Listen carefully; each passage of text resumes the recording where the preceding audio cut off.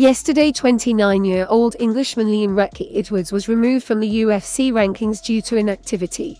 Edwards has not fought since June 20, 2019, and according to reports has turned down multiple fight offers.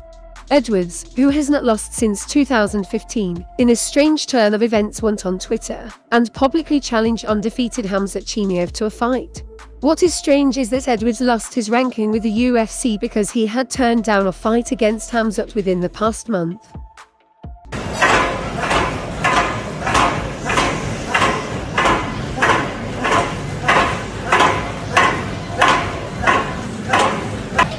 Faster, Mohammed, faster. Faster.